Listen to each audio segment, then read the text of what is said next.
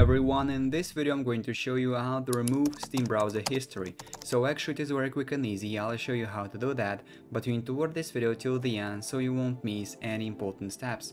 So first of all we need to open Steam, and here in the top left corner we need to click on the Steam icon and then go to settings, clicking on the settings button.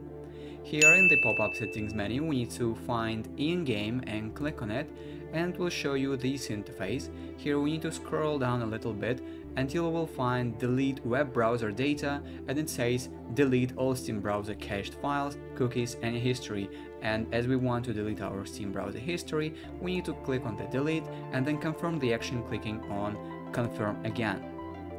And basically it deletes all the data, including your browser history, and basically that is it. That is how you can remove your browser history on Steam. If you found this video useful, leave a like and subscribe to the channel.